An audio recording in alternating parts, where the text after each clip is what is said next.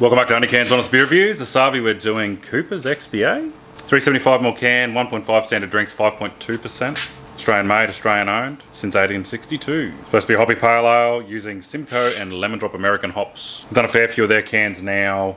I like the taste, but I don't like the gassiness of it because I'm pretty sure most of them, they add a little bit of extra sugar just before canning.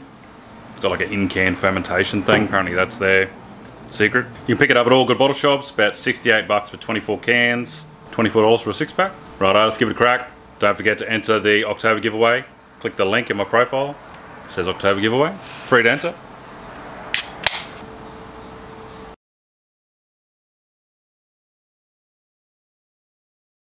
Good flavour, not quite as gassy as the other ones that I didn't like, but it's still there a little bit.